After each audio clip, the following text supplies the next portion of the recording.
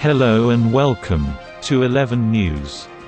I am Raza with the latest breaking news.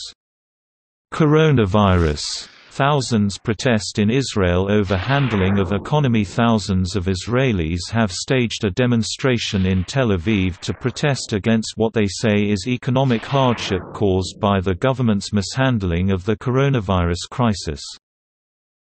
Rabin Square was filled with mainly young protesters wearing masks but not observing social distancing. They say government compensation payments have been slow to arrive. The event was organized by small businesses, self-employed workers and performing artists groups. Many are experiencing economic hardship and have been angered by coronavirus measures which have taken their livelihoods away.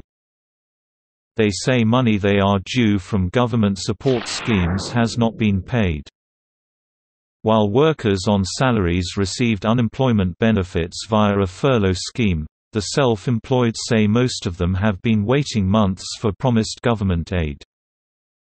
Israel imposed a strict lockdown in mid-March but started lifting restrictions in late May.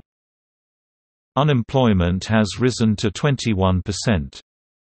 The country has seen a spike in coronavirus cases with nearly 1,500 new cases reported on Friday.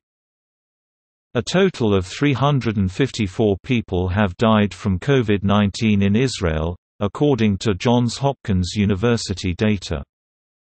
If you want to remain updated, please subscribe the channel. Thanks for watching.